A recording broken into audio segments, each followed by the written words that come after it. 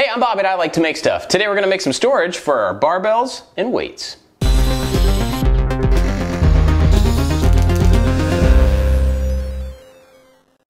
Today we're back here in our garage where we're trying to build out kind of a home gym that can be pushed against the wall when we're not using it so we can still bring the car in. A couple of weeks ago you saw me build this weight bench. We've been using it a lot, it's working great, and so next up we need to build some storage. Specifically that storage for 2 barbells, one for my wife, one for myself, and a bunch of plates. We have a few different sizes of these weights with more on the way, so we want to make sure that our storage solution can hold those barbells, hold the weights that we have, but also have room to grow. And because we're trying to use this as an actual garage as well, we want this to go against the wall, underneath the window, so we can still pull a car in.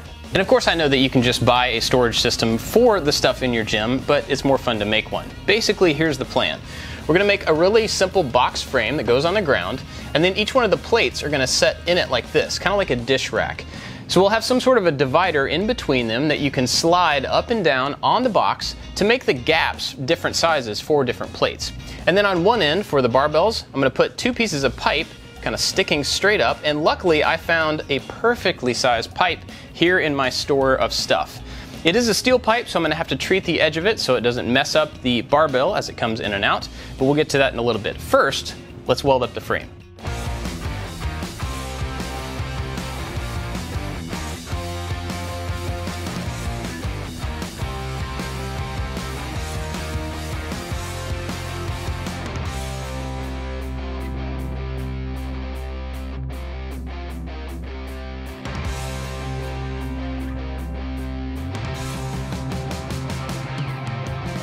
To get these ready to weld together, I added a small chamfer around all of the pieces on the grinder, and that gives you a little place for the welding material to go, and you end up with a better looking and stronger weld. Speaking of that, I wanted to throw this out there. A lot of times people will give me kind of a hard time about how ugly my welding is, and honestly, I'm not a professional, I'm just figuring it out as I go, but I do want to encourage you. You don't have to know how to do something to give it a shot, and it's okay to have slow progress as long as you're working towards trying to get a little bit better every time.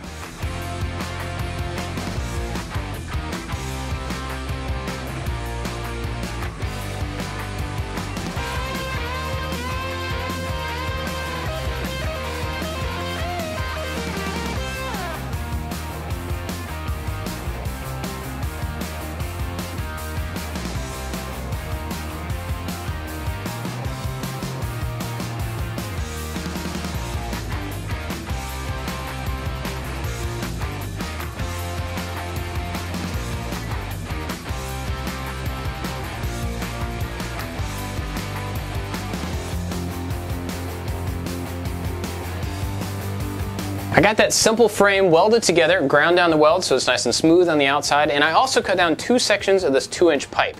Now this is pretty rough on the outside, but the cuts are nice and clean, so next up I need to take a file to the inside and to the outside, but basically I want to skate that inside edge to soften it up a little bit so that when the barbells drop in here, there's as little damage as possible. Obviously it's metal on metal and eventually there will be some wear, but I'm going to try to soften that up. Then these are going to get welded on the inside of the frame.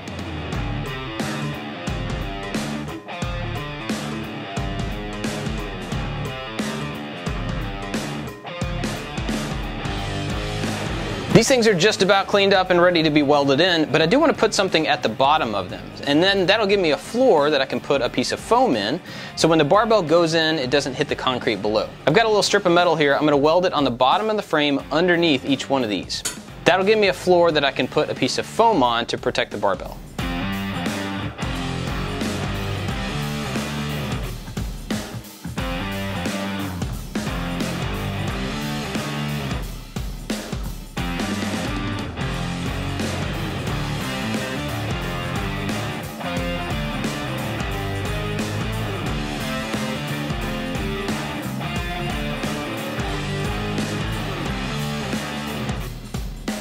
With those tubes welded in place, the barbell storage is good to go. So next up we have to think about the plates. And I've started kind of thinking through this, but I don't exactly have a full plan. I'm still experimenting. Let me show you what I've got so far. The barbells are gonna go right down in here, then we'll set these plates on these two side rails, and that's where they'll stay. Now we need something here to stop them from tipping over. And so I'm trying to think of some sort of a little sled that can be dropped on the inside here, and then take advantage of the weight of the plates themselves to actually hold it down. That way, when the plates are not in there, you can easily move it left and right, but when the plates are in there, it will hold it down to the ground. I've been playing around with some shapes here, and basically I've got these two pieces of 1-inch pipe that are gonna set against the outside. And then I've got these pieces cut to angles. I've been working on the angles on the grinder to get it right, but basically these will get welded in place right there and then together. So we'll make this shape welded into place, and this point right here is just barely under the center of the big circle of the plate. So the weight of the plate should be pushing against this point as it tries to lean over, but it's also pushing down on these pieces. And then on the other side of that, it has this extension that's a foot to stop it from tipping. I honestly have no idea if I'm thinking about the physics in the right way, but I'm gonna weld this up and we'll see if it works.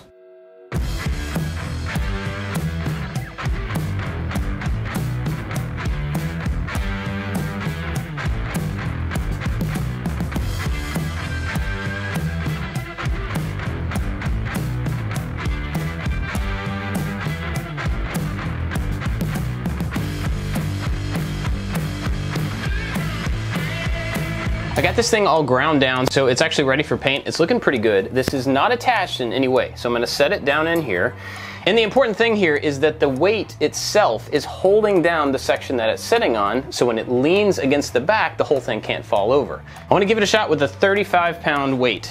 I'm gonna set this right out here on the very edge of the piece, and then lean it back against that point, and it holds just fine. So I'm actually gonna take it a little bit further out so it's just barely touching the feet, and lean it back as far as it can go, and it still holds just fine. Now the cool thing about these weights is that the heavier they get, the wider they get, which means they're less likely to tip over like that. This thing can actually just stand up on its own with nothing behind it because of the width of the weight. Now of course you will run into the case where you have stuff on both sides of this centerpiece leaning together and they touch each other instead of touching this. That is a possibility, and they could knock each other over. This is absolutely not a foolproof plan, just something I'm trying out. I'm gonna make another one of these sleds, drop it in here, put the weights on it, and see how they do.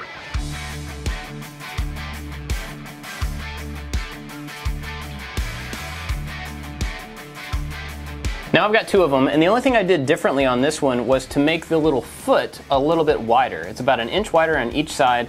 I think that's just gonna help give more room for the weights to sit on and a little bit more foot to stop it from tipping over. Now I can always make more of these things in the future as we add weights, but right now we only have a few sets of these because given the pandemic, exercise equipment is actually kind of hard to get right now. This will work for what we have so far, but of course there's extra room down here for future growth, and in the meantime we can always put kettlebells or some other exercise items just in the space on the floor.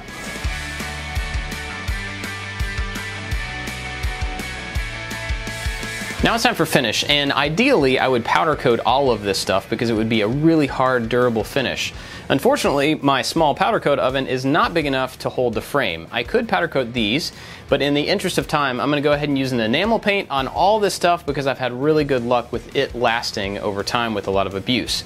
But if these pieces of metal rubbing against each other eventually take that paint off, it's not a big deal. I can always come back, grind that away, and then figure out a way to powder coat them in the future.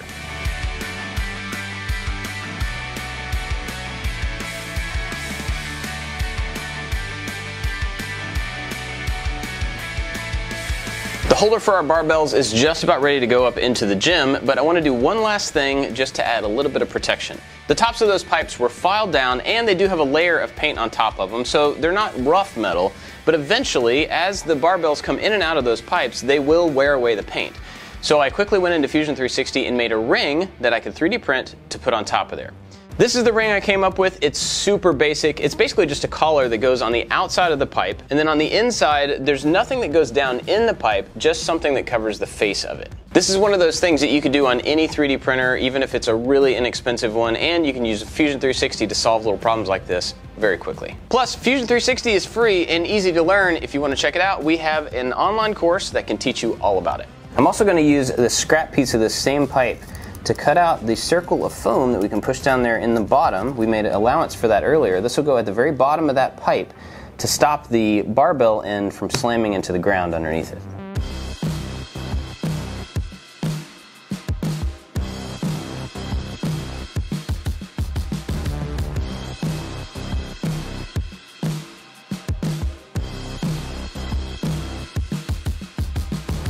And these caps are a perfect fit, but I want to make sure that they stay in place when you're putting the barbell in and taking it out. So, just like on the weight bench that I made, I'm going to put a little bit of hot glue on the inside of this before sliding it on. It's not a permanent fixture, but it should hold it in place just fine.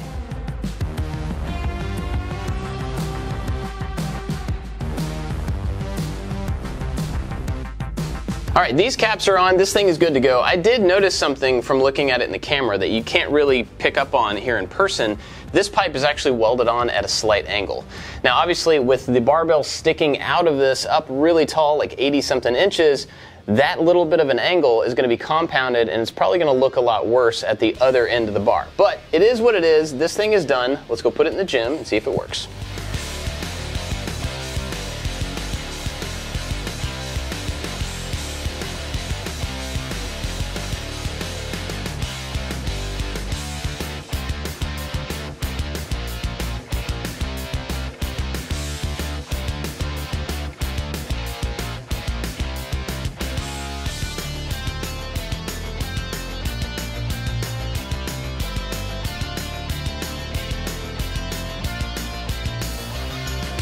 Here it is. It's a very simple solution to a problem that helps us get all of this stuff off the floor and into one place, under the window, up against the wall, so we can still pull the car in once we clean up the rest of the mess. These things are surprisingly stable, and obviously the more weights I get, the more stable it's going to become as there's more weight pushing down and leaning on everything.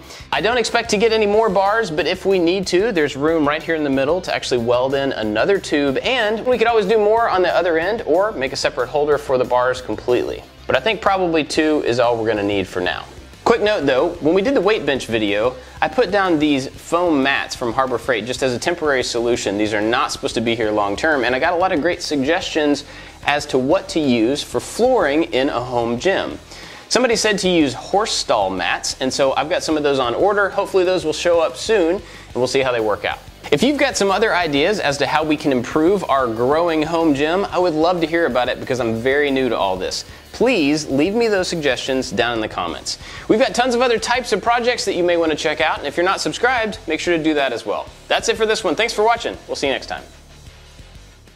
It's not that hard. We've got think of a good reason to have in the bench. When we did the weight bench, on a separate note, when we did the, okay. Please leave me some comments down in the description. That doesn't make any sense. Leave me comments in the description.